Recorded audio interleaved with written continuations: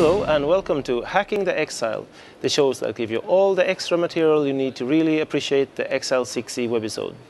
Today I'm once again guested by the star of the show, Amelia Andersdotter. Welcome. Thank you. I'm as always pleased to have you here. Today we're going to start with something light and easy to grasp.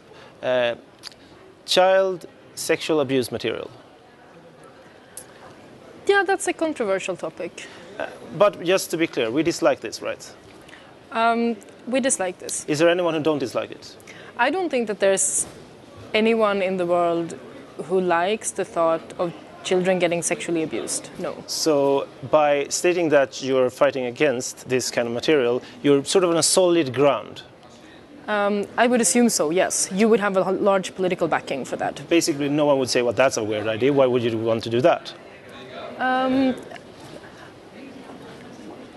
So technically, there has been research which shows... No, can I actually say that? It's not so good. If you say that you oppose this kind of content, you're sort of on a solid ground. Yeah. Which gives you an opportunity to perhaps present not always the best solutions. That is a safe statement, Which yes. brings us to the digital arena, where you usually use this kind of argumentation for...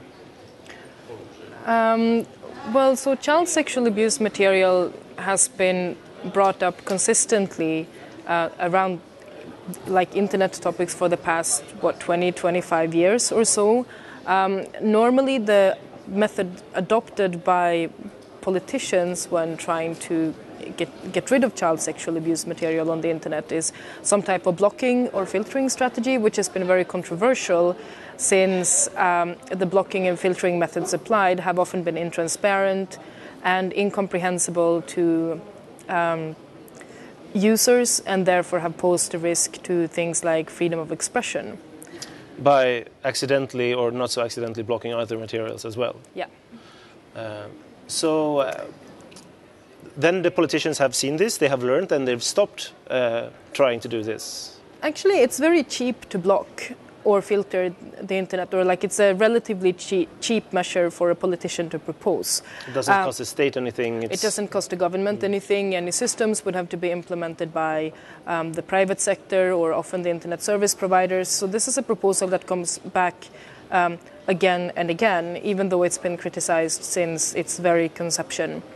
And the private sector will comply because they don't want to be seen as harboring child sexual abuse material. It is indeed very difficult as a private company to be faced with the accusation that you are somehow endorsing children getting sexually abused. Even if you're only trying to preserve freedom of speech. Even if you're only trying to preserve freedom of speech. So the argument that would be used against that is, of course, that a child sexual abuse image doesn't constitute freedom of speech. Mm-hmm. But so one of the arguments that is often lost when it comes to child sexual abuse material is how do we help children who get sexually abused?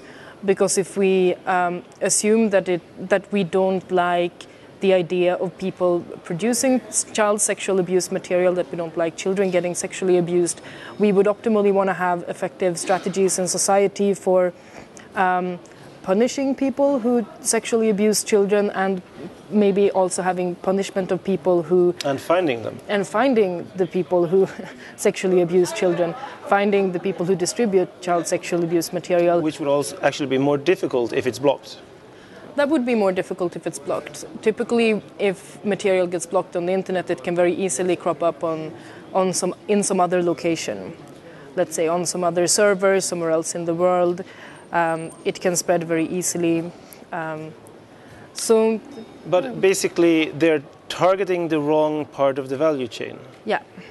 But when you tell politicians this, other politicians, they will stand silent a moment and they will say, oh yeah, you're right, I will stop pushing for this agenda anymore. Well, so I think the problem is you have some consortia in Europe that work a lot with producing internet filtering lists. Some of them are very resourceful and they're a very strong kind of lobby, and for that reason it's easy for them to reach out to many individual members of parliament or members of the European Parliament. So there's actually a very strong lobby advocating for this very ineffective measure. that is also kind of taking grounds from strategies that maybe technically would be more efficient. So in the European landscape, actually, the best example is Germany and how the debate around how to deal with child sexual abuse material on the internet matured in Germany over some years. They had a very fierce debate with digital freedom activists about what is the appropriate way of dealing with the occurrences of such images on the internet. And what they realized eventually was actually you need to trace the material back to its source rather than just block it from all of the end users.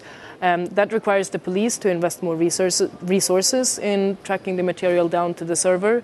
But on the other hand, hopefully you will get some clue on who uploaded it, who is renting the server space, how can we find the individual who's responsible for these images being in circulation, as it were. And so the German system is now, I guess, in place for 2 or 3 years. And as far as I understand, it's been working fine. They've been able to trace So we actually have a case where another method is more successful. Yeah, and the problem is, of course, if you find the material on foreign servers in a different jurisdiction, then you need to have some type of police cooperation agreements in effect. But because the German system is essentially not very common in the world, we maybe don't have the right cooperation agreements between all police authorities in order to be able to effectively trace down people who harm children. But that is a problem also of political will. And so allocating more resources to the police for this specific purpose. For this specific purpose, I guess, would be a difficult and somehow costly choice, whereas putting up a filtering list or maintaining a filtering list that you already have is the cheaper option. A cheap way to showing that you do something. Yeah. But you sent 2 of your interns, we will see that in one of the webisodes, to a conference about a new way of filtering. Well, so now there's some private sector companies that are developing technologies for regulating content on the internet. And so one way in which you can do that is identifying content at the moment it is uploaded. And then if you find that the content that was uploaded was undesirable, you block it from being uploaded onto some platform on the internet. And so this event was a written declaration proposed by a colleague of mine that advocates European-wide but industry self-regulated installations of upload filters. And so upload filters that are ran by the public sector or by the private sector could be very, very detrimental to a lot of kind of legal freedoms and freedom of speech, freedom of expression. Of course, what we do with almost anything else, also because then you're kind of stopped before you're even able to communicate. So that would be a very distressing development. But they're only stopping a very specific type of unwanted communication. So if you have an industry self-regulated system where you have no judicial oversight and where the government doesn't get involved with how it's implemented at all, actually what private companies most like is legal certainty. So there's going to be some cases where you have legal uncertainty. And in those cases, the freedom of speech, even if it had been valid, will probably be lost. Okay, to get it clear, you're basically saying that companies, to be on the safe side, will block rather too much than too little. Yes. And of course, that's not a big problem for them, but it's a problem for the people that are actually getting censored. Yeah, that could be a problem for people.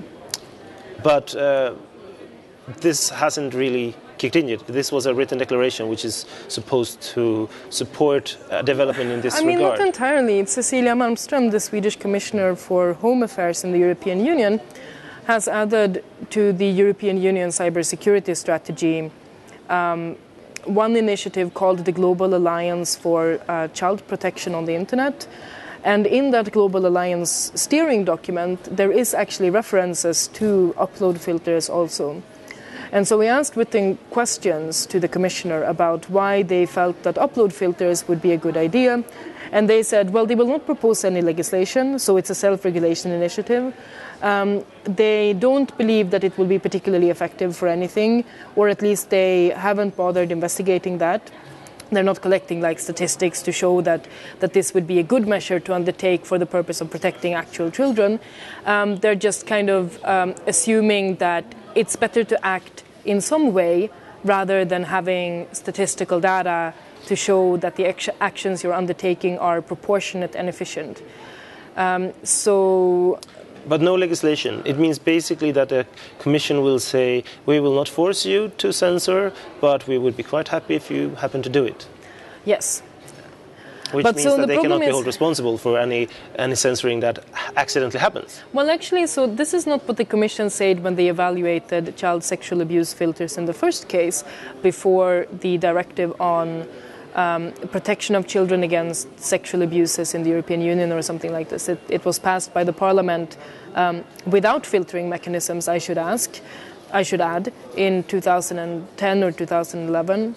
But so the impact assessment to that regulation says that industry self-regulation on information kind of blockage or filtering could end up violating fundamental human rights in the European Union if you don't have proper judicial oversight. Mm-hmm. But so if it's a self-regulatory mechanism, then of course there is no judicial oversight because you've disconnected the regulatory system from the state or the government where the judicial oversight exists. Yeah. So it would seem to me that if Cecilia Malmström had read the impact assessment of her own proposals, she would know that maybe what she is proposing for the European Union to introduce as a general cybersecurity measure in this case might actually end up harming a lot the fundamental freedoms of European citizens that the cybersecurity strategy avows to uphold, while at the same time she manages to help no children